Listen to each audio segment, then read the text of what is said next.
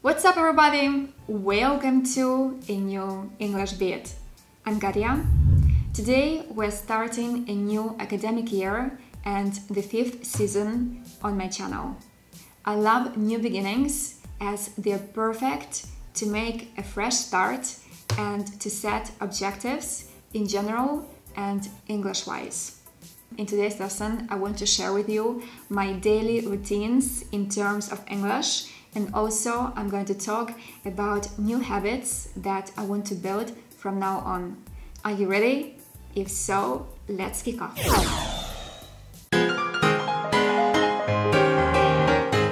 First, I want to touch on my 5 daily habits to maintain my English. Apart from teaching English on a daily basis, and I've been doing it for the past 10 years, I also do other things for fun. So my favorite activity to improve and maintain my English is watching movies and series. I usually watch series while having lunch and dinner. Without a doubt, this simple daily habit improved my English greatly. I remember when I first started watching everything in English, it was tough, tiring, and difficult to follow. But I can tell you that consistency together with patience will help you get to the point at which you can understand nearly everything and be proud of yourself. And guys, remember this super inspiring phrase, where there is a will, there is a way. Impossible is nothing, and if you work hard and keep going, I'm sure you'll succeed. And I've made several videos about my favorite series on Netflix and Amazon, and I'm going to leave links in the description box. And now let's move on to my second daily habit, which is listening to music. I absolutely love listening to music, and I do it every single day. Not only does it lift my spirits, but also help me memorize and learn new words.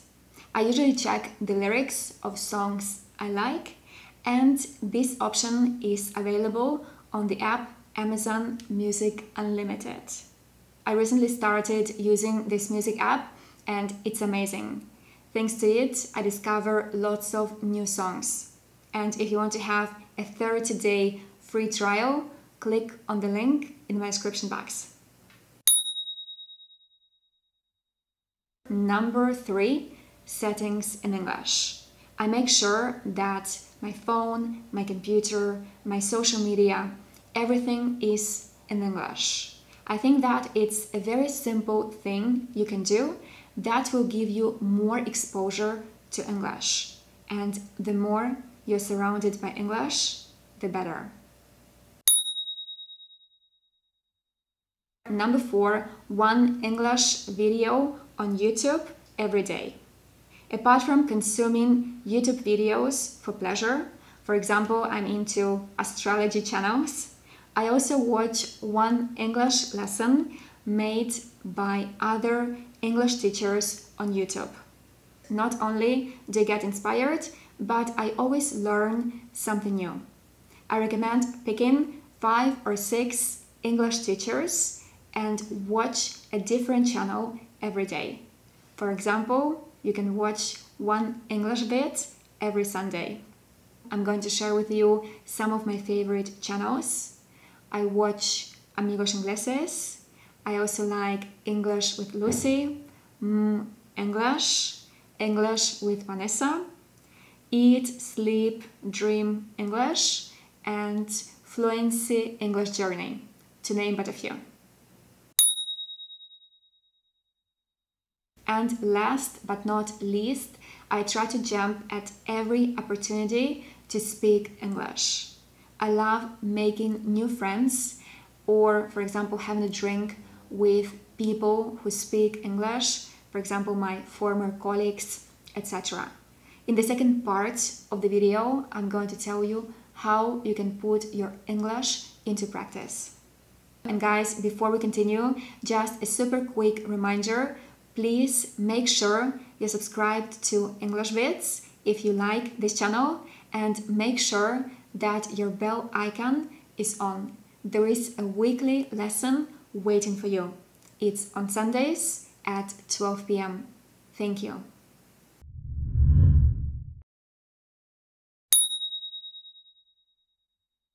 So guys, the first thing I'd like to do more this year is to read in English. To tell the truth, I'm not an avid reader and I should cut down on social media and invest this time in reading. I think it's super useful to improve writing skills and expand vocabulary, among others. So guys, please tell me about your favorite books, and I would be very happy and grateful for your advice. And now let's move on to my second resolution, which is to write everything in English in my agenda. I love order and I use this agenda, and until now I was writing everything in Spanish, but from now on I like to start doing it in English because I can improve my writing skills, and the same, it gives me more exposure to English, and the more things you do in English, the better. Let's move on to the third point, which I think is super useful, and it's doing a language exchange. For example, once a month. I think it's a win-win situation because I can help someone improve their Spanish, and at the same time I get to speak English and practice it. On top of that, I can make new friends along the way. And the first website I want to start with is conversationexchange.com. So maybe you can use it as well. Number 4, working on my American accent. I know that my accent is far from perfect, and that's why this year I want to find an American coach who can help me improve it and work on my connected speech so that my English is more natural and connected.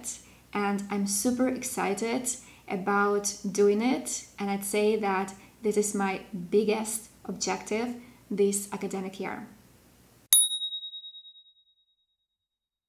And guys, number 5, I have nothing, so I need your help.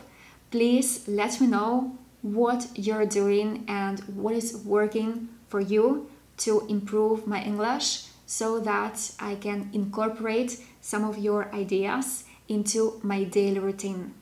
Thank you.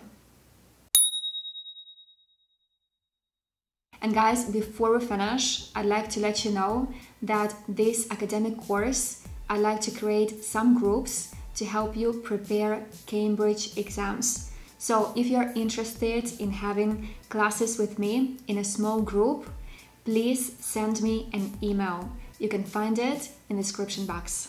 Thank you. So guys, that's it for today. Thank you for having watched this video up to the very end. I really hope you enjoyed it and found it useful and inspiring. Let's get off to a good start together. And guys, don't forget, where there is a will, there is a way. And I'll be here to help improve your English every Sunday at 12 p.m. If you enjoyed this lesson, please don't forget to give it a huge thumbs up. Remember to subscribe to my channel and catch me on Instagram, where I teach English every day. Thank you, and see you next Sunday at 12 p.m. Ciao for now!